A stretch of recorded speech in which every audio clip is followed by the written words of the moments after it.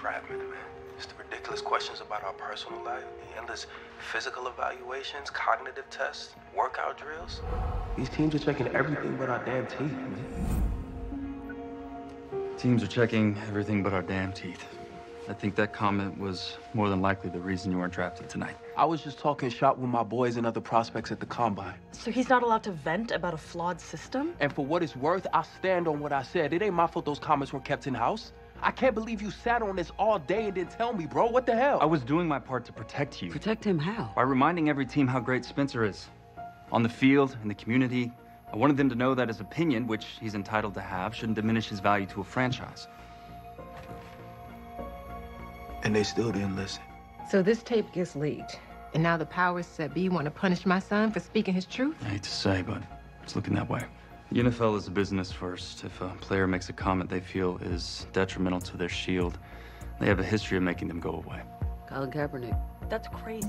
Yeah. So they have players in the league who have assault charges? Oh, yeah. Robbery, reckless driving. It seems like they get away with it every damn time. I think it's fair.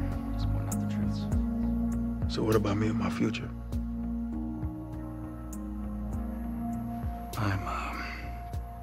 I'm not sure.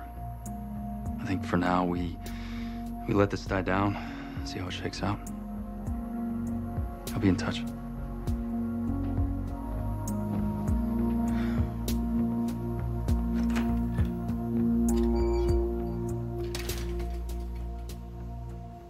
Man, Yeah. my dream was right there. Right where I needed it to be, and now it's gone. You don't know that. Did you not see the look on Eric's face when he left? It's all so fresh right now, son. For him, for us. And look, as someone who has gotten herself into some good trouble over the years, I will say that the bad days never last. But the truth does. The truth is why nobody picked me. And it's not like I can go back to college and play football my senior year. I waived my eligibility the moment I committed to the draft. I know the uncertainty is a lot right now, but you still have something that you're in control of. What's that? Your academics. I mean, she's right. You're still on track to graduate from college in 3 years, babe. My psychology degree was my dream for when I retired. Okay, we're not pushing you to give up on your NFL dream. We're just reminding you of the goal that's still in front of you. Okay. When I was at my absolute lowest, talking the darkest spirals of my addiction, I always found a deeper sense of control in the serenity prayer. Do you guys look at me weird if maybe we say it together?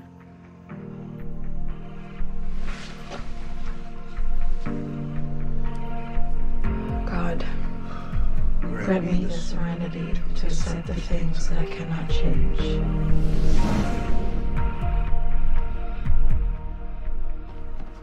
I should know this.